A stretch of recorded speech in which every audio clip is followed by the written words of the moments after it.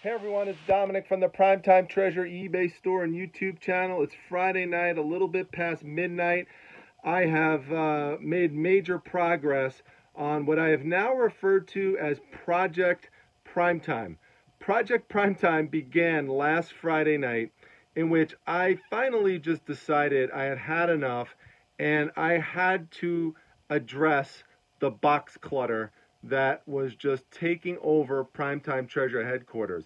Not only here in the downstairs area, the basement area, but also in the garage area. I mean, it just completely taken over. There were basically two areas that were essentially turned into mountains of boxes that were practically attacking me whenever I walked past them. So if you saw the two videos in which I addressed this last Friday and last Saturday, you know what I'm talking about. If you have not seen it, make sure you go down in the description section because I will have the links there where you could check it out.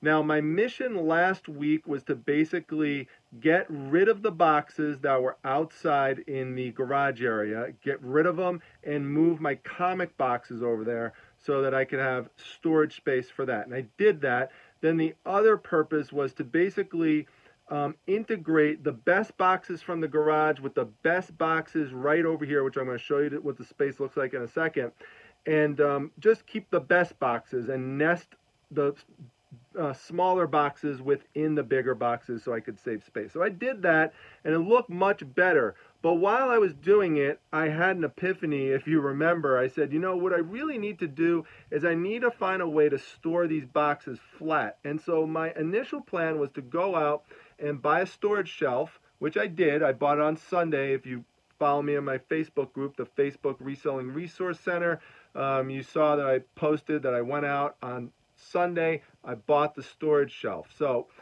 today, Friday, was the first time I really had a chance to, put some time into it and put it together, which I did.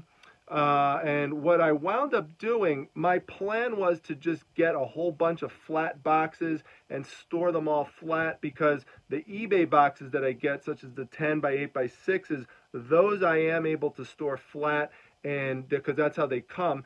I had another promotional order, and I used that to get some bigger boxes, which just came in the other day. But what I realized when I started pricing out how to, just basically purchase all different size boxes, it just was cost prohibitive. It wasn't going to make sense, and I wouldn't be able to store all those different size boxes.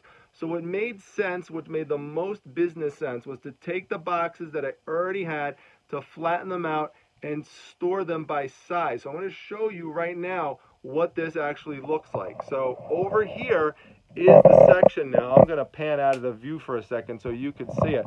But this is the storage shelf. Now you remember this was all box chaos last week, and here we are from top to bottom all the way down. This area is completely free of clutter now. I mean, I am so happy I cannot even tell you.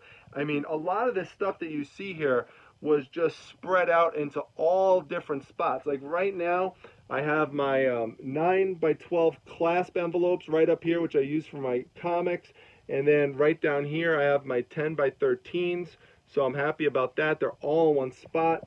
Over here, I have my, basically my bubble, envelopes here.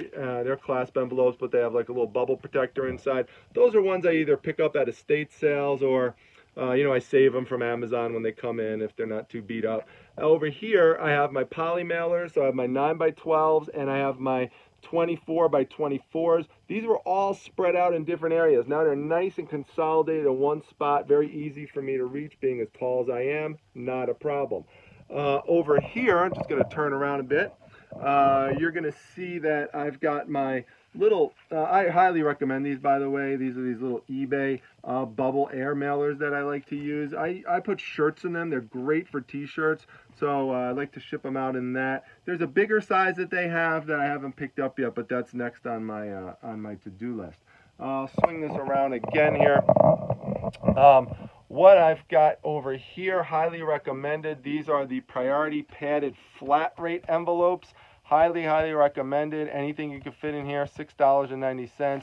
Very flexible. Order them through the USPS website. Down here, I've got the basically the cardboard size ones, which I don't use those too much, but I got them just in case. And then down here I have 12 by 15 inch clasp envelopes, which is what I use to send out treasury size comic books. They're like really huge oversized comics. Then over here, and this is what initially led to my epiphany, you could see here, these are my eBay boxes, my 10 by 8 by 6s.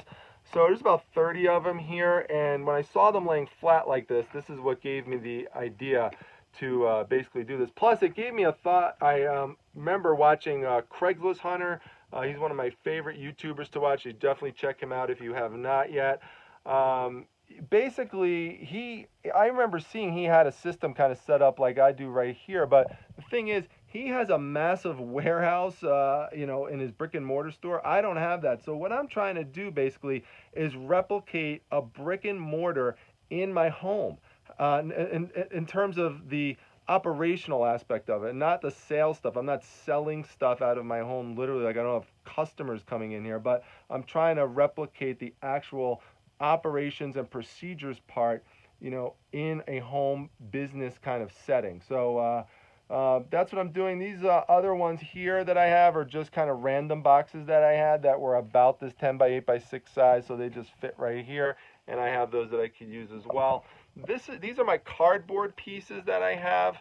So I took them off of this top mantle over here, which now you could see is decorated with all sorts of you know, comic and kind of pop culture stuff. I just picked up this Clint Eastwood the other day. I love it. This is so awesome. So we're going to me and my Mrs. Primetime are going to redecorate this entire area. So that's another part of Project Primetime coming in the near future, because this is what you're looking at when you watch my videos when I sit at the table across the way. So I want to make this a much more pleasurable viewing experience, so you no longer have to look at garbage bags and you know, we got rid of that last week, and cardboard and stuff like that. So these I use to protect my comic books right here, and you know, anytime I just need a random piece of cardboard to grab for something, I have this right here, and I could cut it down to size. Down here, I now have my tape stored right here. So if I run out of tape for my tape roll, boom, I just go over right here, grab it. I've got my 3-inch tape roll here, and then over here, I have my 2-inch tape roll you could see back there as well.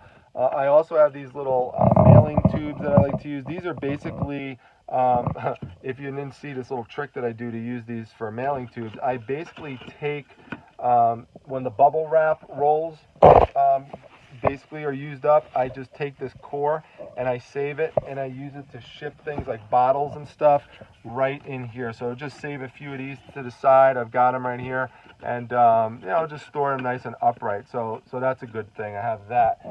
In terms of my the other boxes that were all basically taking up this entire area, and it was still chaos even when I had nested all of it. These are basically my square size ones, and what I did was I organized them from large to small and just moved up that way. So this whole thing is filled. And then down here, I have rectangular sized ones. So I know now, you know, which is which, and again, from the biggest size all the way to the smaller size. Down here, I have my priority envelopes. You may wonder why I have it all the way down there on the bottom. Honestly, I really don't use them all that much. I use them once in a while. They are helpful to have. The regional boxes I've got here, regional A, regional B, and according to size. So there's 2 sizes for each regional, and I've got them organized right there. So I could quickly tell with this system when I'm running out. I've got my small flat rate priority boxes there and some medium-sized ones as well. So I'm really happy. You may wonder why it is that I have some of these boxes here that are still assembled. I do have a little stack left because with these, I really can't break these down well, because these come with like a little clasp on it right there. And if you see right there, it just, the way these boxes are designed, you can't really break them down. They're not really designed to do that. I mean, you can, but it's a real big pain in the neck to put them back together. Plus, I basically use them to store some real tiny little boxes in there that I might need. And it doesn't look messy, doesn't look neat. So, I mean, sorry, it does look neat. It doesn't look messy. And so I'm very happy that I still have this kind of set up here. If I just need a box over here, just limit it to 1 stack.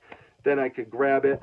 Some of these longer boxes that are flat. I want to keep some of those because you never know when you might need something like for like a board game or something really long like that. Those don't break down too well either, so I like to just keep them like that. And for really kind of long boxes that are rectangular but deep, basically what I did was I just put them right back there, and they're basically laying vertically. So they're hidden kind of out of the way for some bigger pieces of cardboard that I like to use for, bigger signs that I ship out. I've got those right over there. So basically, that's pretty much it. I mean, it is all set now. This is now a much more efficient system. I mean, when I walk in, to this area, it's just you could see. I mean, look how much nicer it is. Look at that, nice and open and easy to just walk into. It just feels like it's just like a breath of fresh air now to walk into this room. I'm very excited. I got rid of that dingy rug that was on the floor too, so I need to get a new rug, a nice new area rug here. So really going to just upgrade. Now you can see back there, there's some basically additional mess in terms of totes and stuff that needs to be organized. That's going to be a new part of the project Primetime, is to fix that whole area up.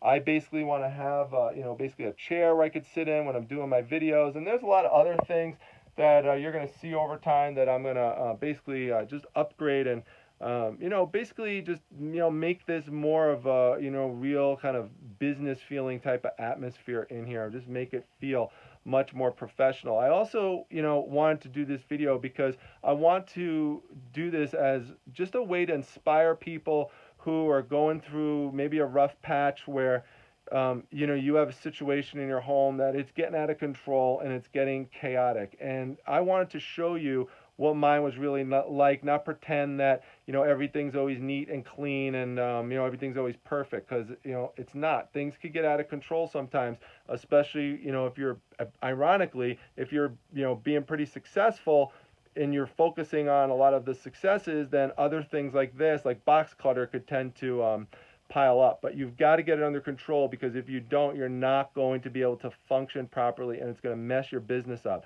So I hope this is an inspiration to some people to, if you saw what I did over the last 2 weeks, that you can do it too. Go out there, get it done. Let me know if you did something like that, or if this inspired you to get your area together, wherever it is. Doesn't have to be in a basement, it could be in a living room or garage, anything. Get that stuff together. You could do it. You don't have to do it all in 1 day or 2 days. Remember, this took me over, 2 weeks essentially. I mean, I wasn't working on it every day, but that's how long it took me with my other full-time job. I just can't get to this kind of stuff during the weekday. So I had to reserve a Friday night, a Saturday night, and even last Sunday going out and getting the this storage shelf to put together today. So fortunately, I had some free time that I could do this, and as I move on to other kind of projects, I'll let you know. But basically just wanted to pass this on to you. If you want other tips, check out my other videos. There's over 225 videos to help you with your reselling business. Come to my Facebook group, the Facebook Reselling Resource Center. The link is down below.